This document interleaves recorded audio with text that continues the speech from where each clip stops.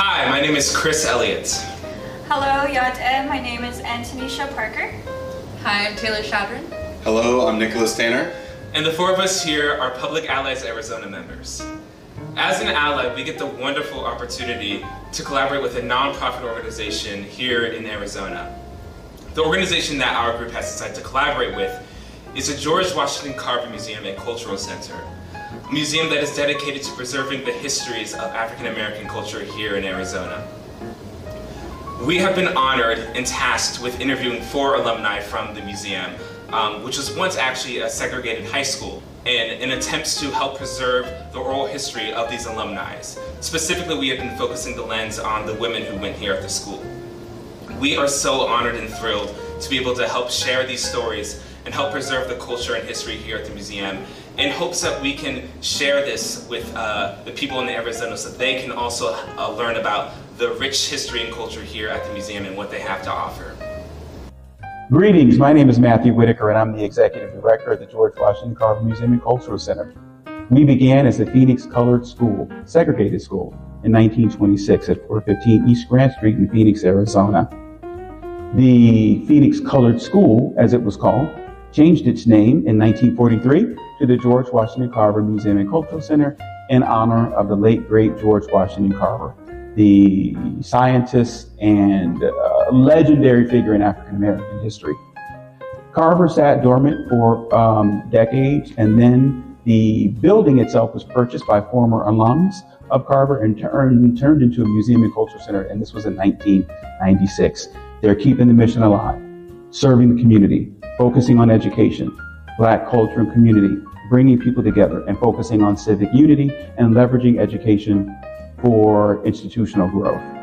We partner with Public Allies for this particular project to keep that story alive by using the words of the elders themselves to educate and inform a way forward. Interviewing the alumni has been a breathtaking experience. These memories will last with us for a lifetime.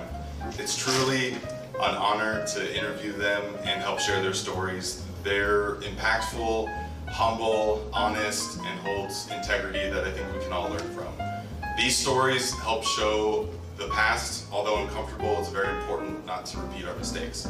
Well, I enjoyed the school. I enjoyed most of the teachers. My favorite teacher at that time was Mrs. Hackett, which was an English teacher, and Mr. Joseph Flipper was my math teacher, which this was his room here.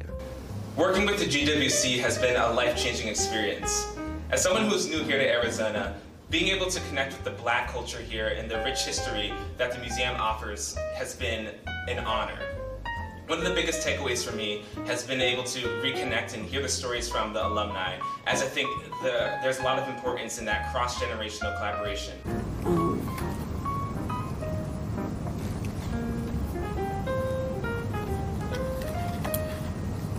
These pictures tell the story of what actually went on when Carver.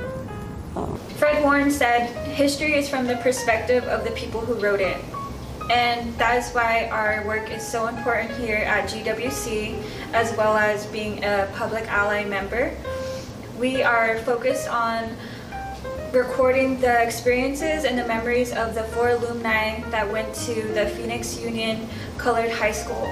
We have dedicated time to making sure that their stories are being heard and shared with the community, because it is such a vital, important step to preserve the history of Phoenix, Arizona. You'll have to be careful. Don't give old people a mic. They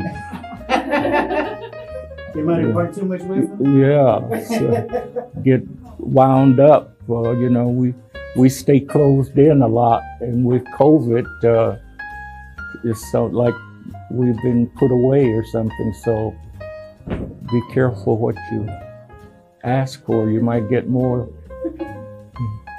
As an Arizona native, I have an immense love for all the communities in Arizona. So getting to be a part of the George Washington Carver Museum and Cultural Center project has taught me so much more than I could have ever imagined.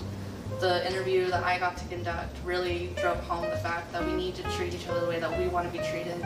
love our neighbors regardless of differences, and just get back to the good old community building that we need to get to.